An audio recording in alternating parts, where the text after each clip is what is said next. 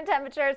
Pretty cold out there this morning. Temps are in the 30s, low 40s, even in the teens in some spots. So be sure to bundle up as you head out the door. It is very cold out there. To the south end east, 20 in Sonoyta, 18 in Wilcox, 28 in Bisbee right now. Go ahead and step off so we can see our friends in Portal. You're waking up to 30 degrees, so layer it up.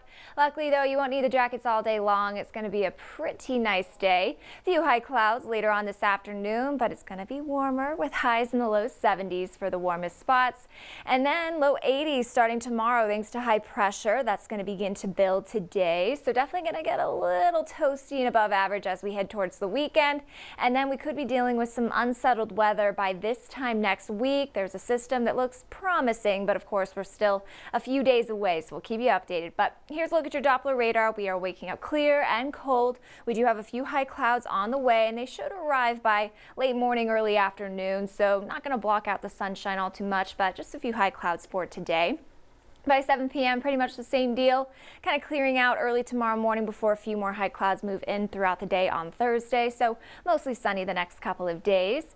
Highs today mainly in the low 70s, but a few upper 60s will be possible. Southeast wind at 5 to 10 miles per hour, so finally a day with not gusty wind, so that's a nice change. Overnight tonight, not as cold, mainly dropping into the 40s. To the south and east, we're going to warm it up into the 60s today, so feeling pretty good, a little bit better than the last couple of days. South-southwest wind at 5 miles per hour, and not as cold tonight, but some of us will drop down to near or below freezing, so keep protecting those 4 P's: people, pets, plants, and pipes.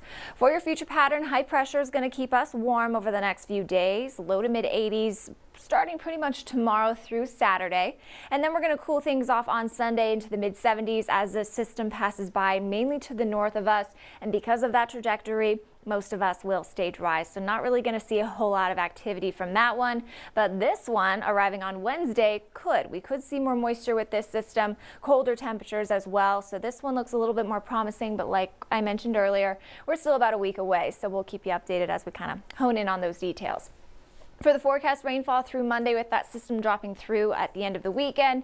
Mainly just some rainfall and some light snow in northern Graham and Greeley County and just over the higher elevations. Rest of us, at least at this time, looking to stay dry, but we do still have a 20% chance for some showers Sunday night into Monday. So holding on to some hope. Low 80s Friday, Saturday. First day of spring is also on Saturday, astronomical spring. And then as we head into early next week, temperatures will drop a little bit, low 70s, becoming breezy as that system approaches as well on Tuesday. That is a check of weather.